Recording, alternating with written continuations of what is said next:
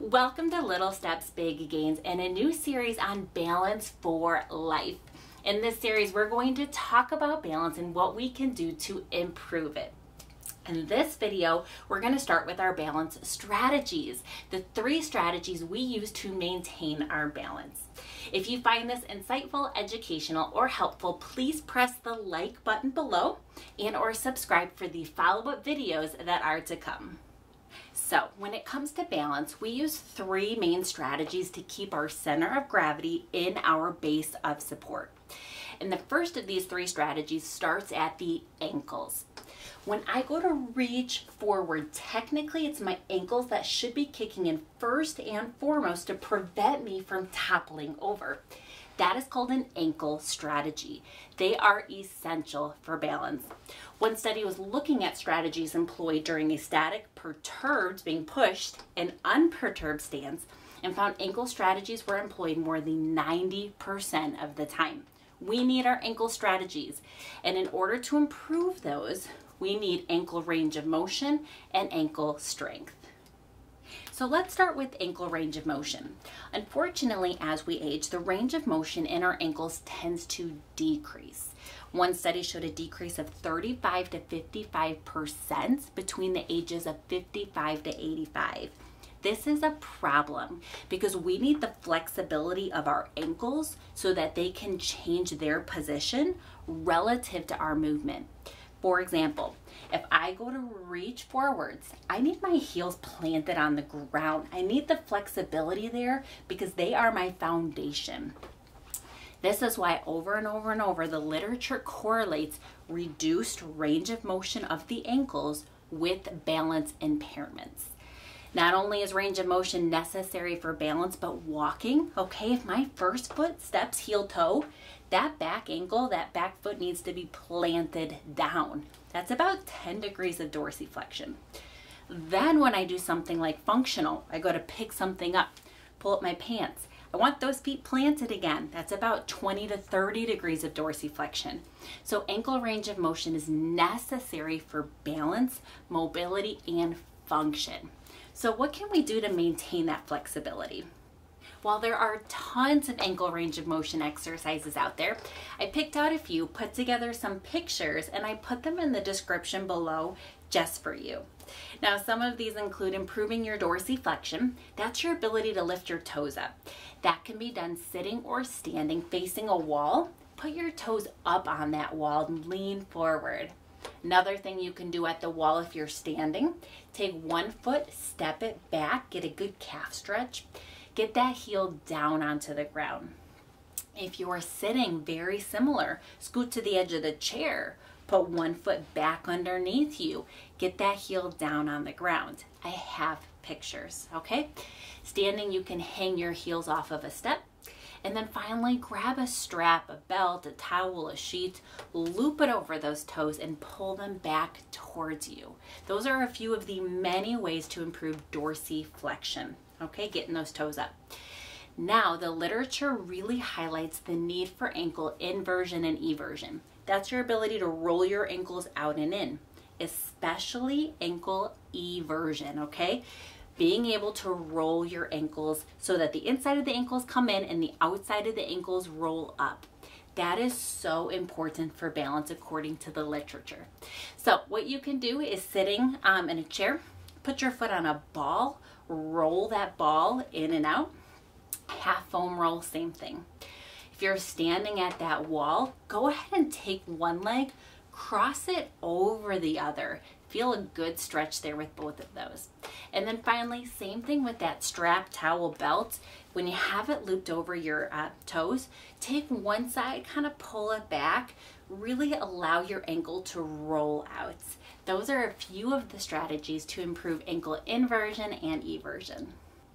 Now that we have our ankle range of motion, we need our ankle strength. We need the strength in our ankles that if I tip back, they can kick in to bring me forwards again. That is why ankle strength has been shown to be an independent predictor of functional independence, especially ankle plantar and dorsiflexion, the ability to go up on the toes and back on the heels for balance recovery. Makes sense, right? Now, a lot of therapists test for this using the single-legged calf raise test. On one leg, going up and down, holding on is fine. This is to assess strength. The ability to perform 20 of these calf raises on one leg is considered a normal muscle grade for muscle strength. So, how can we improve our ankle strength?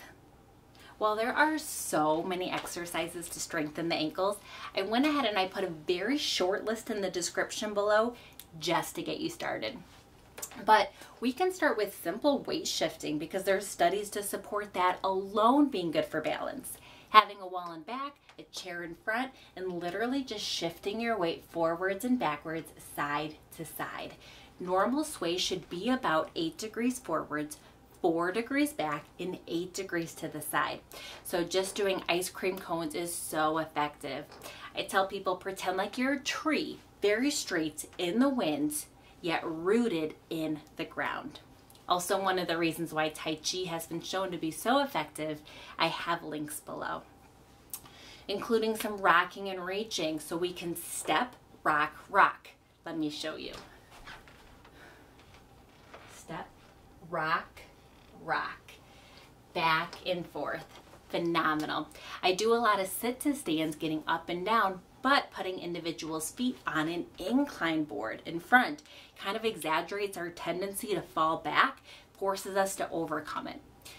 Calf raises, up and down on those toes, that can be done at a chair with both legs, one leg, or off of a step as well. Lunges are great, squats are great. Grab an elastic band, go ahead and push that toe up and down against the resistance.